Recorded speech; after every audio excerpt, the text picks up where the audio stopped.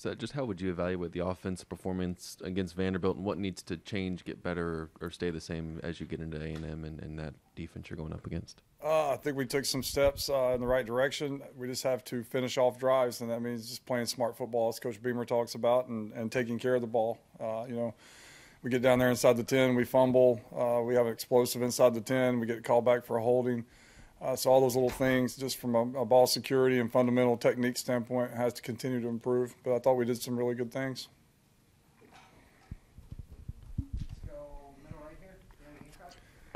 Zeb Noland is going to be the starter moving forward. Just what is your confidence level in him, and what do you want to see out of him this weekend? I have 100% confidence in Zeb. I think he has a great understanding of not just our offense, but the game of football, how to play quarterback, how he knows what his strengths and weaknesses are, and I think he knows how to utilize those and protect the team, protect the ball, and allow us to be productive based on those. So I'm excited to see what he can do. It's good. Going to be good to get him back out there and get going. I thought he got off to a good start, how he ended the other night, and hopefully that positive energy will carry through this week. The fourth down with the throw to Xavier, I guess he kind of motioned a little bit, and y'all screened it to him. What do you see there? What are you trying to create there when you're, I guess, we were anticipating man coverage, and it's a play built for man and zone, and we put it in like 2 weeks ago. Just need to keep working on it a little bit more. But their guy came up, made a good play, But it was Xavier did what he was supposed to do. It just didn't work. Marcus, as far as quarterback play goes, I mean, obviously you've been balancing Luke, keeping him healthy and getting him back, and now obviously he's done for the season. You got Zeb. I mean, how much, if at all, does that change the complexion of knowing that, hey, Zeb's our guy going forward, we move with that, versus trying to keep Luke's foot in check and keep him healthy? And I guess how does, if at all, does that change things? When you got a healthy quarterback and you can kind of move forward from there? Yeah, I think it changes a little bit. I mean, you always had to keep the offense going in a certain direction, a quarterback run-friendly environment whenever you knew that Luke was going to be there. And when he came back and you were trying to take care of his foot with the amount of stuff you asked him to do with his feet, Zeb's not a. We give him a hard time. He had the long run of one on the opening play against Georgia, but he can move well enough to protect himself. But it's going to be less working in practice on quarterback runs and just working on just finding ways to let Zeb utilize his athletic ability, whether it be throwing the ball or just extending a play. Marcus, obviously Zeb started the first two games. Were there things that you guys did with him under center versus what you've done the last 4 weeks with Luke?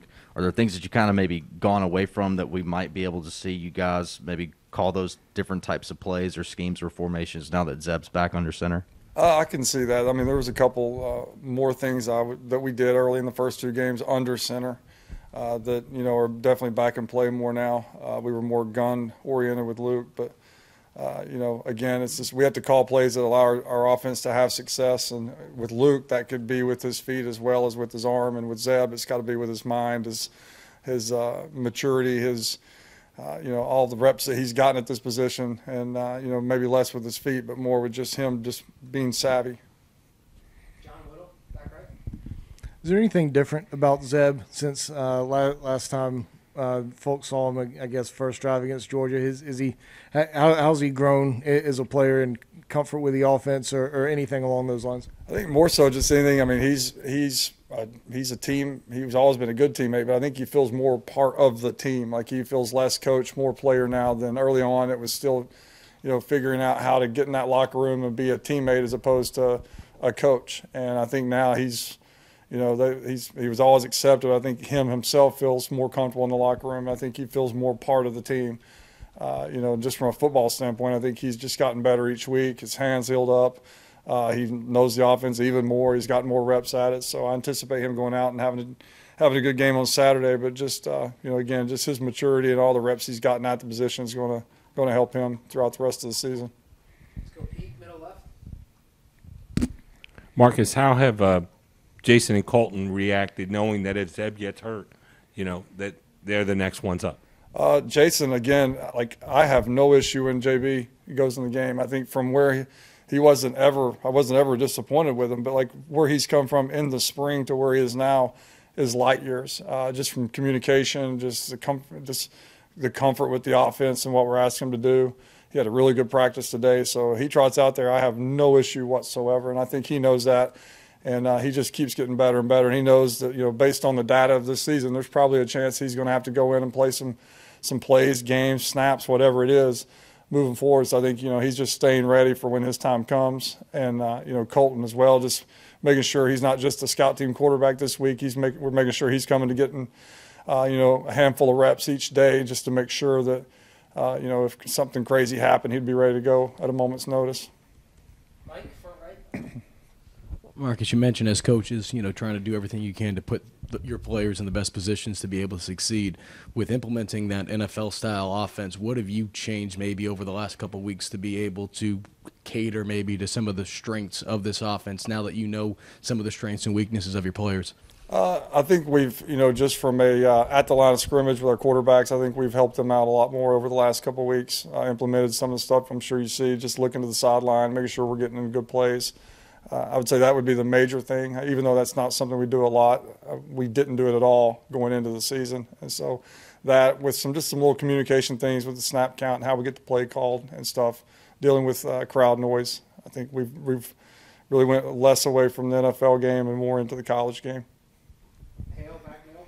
A couple weeks ago, you expressed wanting to get Jaheim more involved, and obviously he has been. What have you seen from him as he's sort of taken on more of a workload?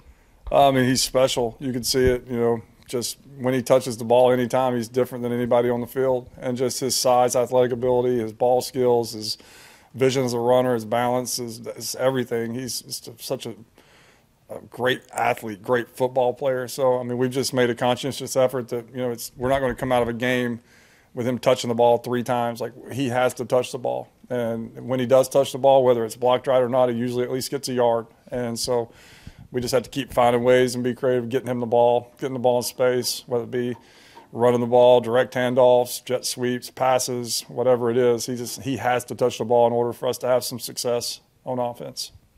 Colin, front right. So how far do you think the run game's come over the past 3 weeks or so? All I see is the negative in it. So, I know it's getting better just because of how we're attacking. We're trying to attack the edges probably a little bit more than we were early on, and making sure that we're getting the running backs in the right plays that they fit. I think it's just naturally it's going to get better the more you practice and the more you play and the more you're in the system. So I think it's heading, it's trending in the right direction. Still, it's never going to be where we want it, but we are getting better. You mentioned obviously not going to run Zeb as much as maybe you ran Luke, but how different will this offense look compared to when Zeb was out there before, because some of the personnel groupings and how you want to run things more so than you did the first 2 weeks of the season? It's going to look very similar.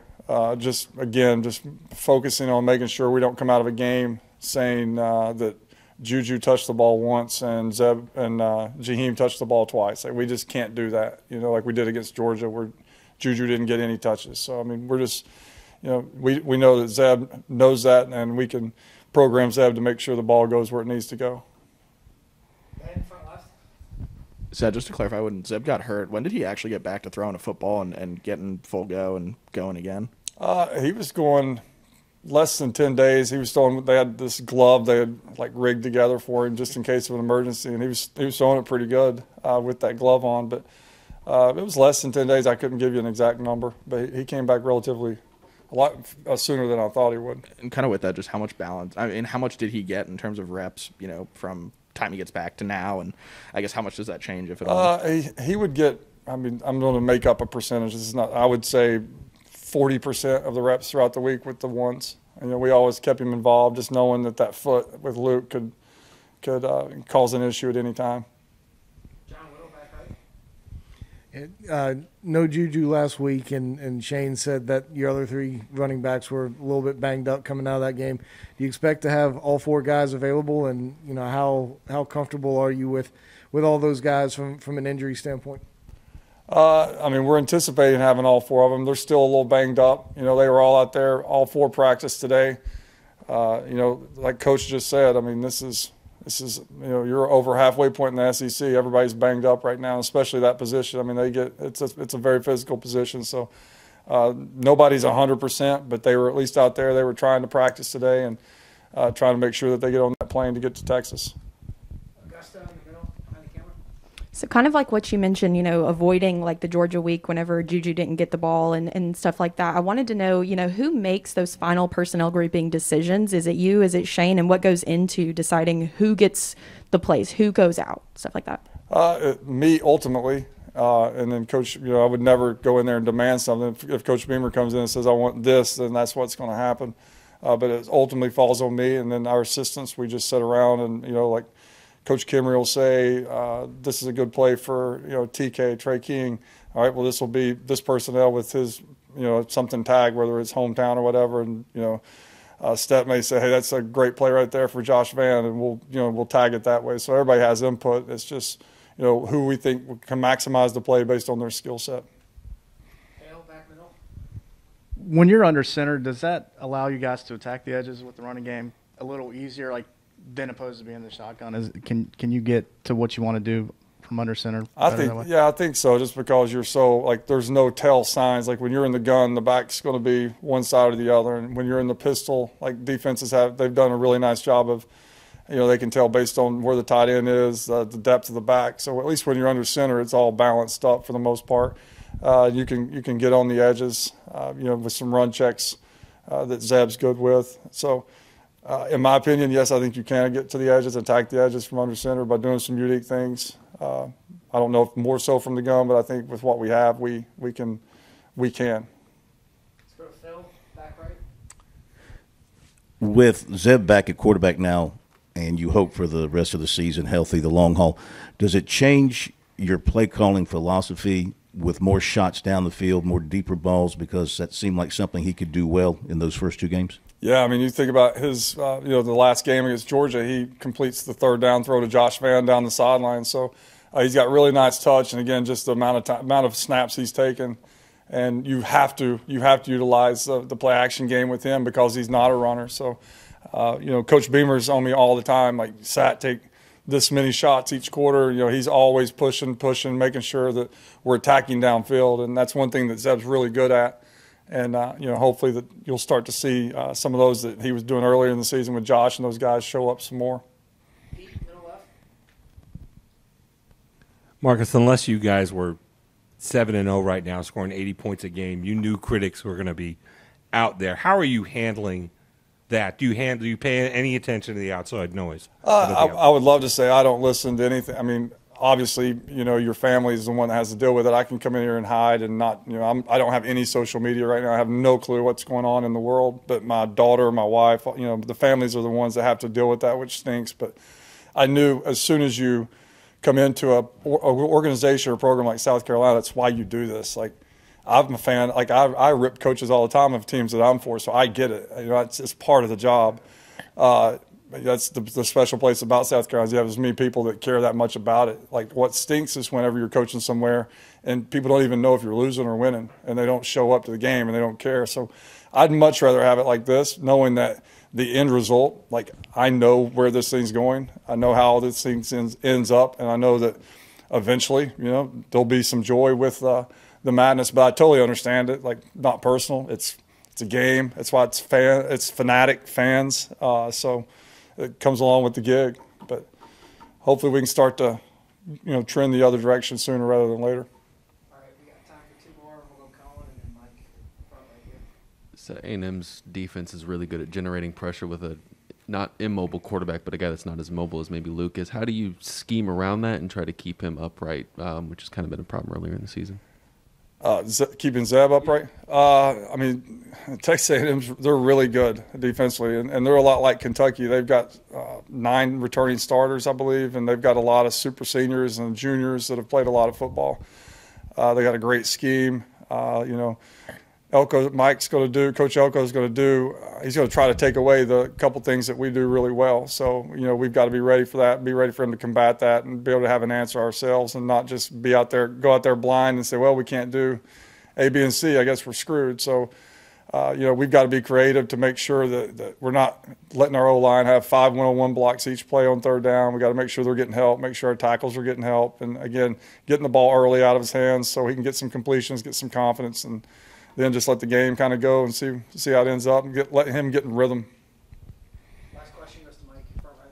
Marcus, I know maybe 2 weeks ago or so you mentioned, White was able to at least get on the field with special teams. Was there anything in practice these last couple of weeks that he wasn't doing that maybe was holding him back, or was it just the guys in front of him were just performing that well to earn those touches during the games? Yeah, it was the guys in front of him were performing and they were practicing well, and it wasn't that Z was just out there, looking like garbage. That was not it at all. And he was he brings the most energy to the team, and that's what Coach Beamer came to me a week ago and was like, hey, Z's a leader on this team. He brings positive energy to the offense, to the defense. I mean, and we know he can be super productive. Let's find some personnel groupings for him. And I don't know if you noticed, but he was playing some wide receiver, doing some motions and stuff. And then those guys get banged up, and then he gets to go back and play tailback. And at halftime, Beams was just like, hey, I don't care what we do, just the first 2 or 3 touches of the second half, let's get him the ball and see what happens. And then he broke that thing open, had a good run, got him on the perimeter with a little screen. Hit another third down on the screen. So, I mean, he was very instrumental in just the energy of our team, offensively and defensively, of making a run, in the Vanderbilt game and ultimately having a chance to win it. Appreciate it, Coach. Thank you, guys.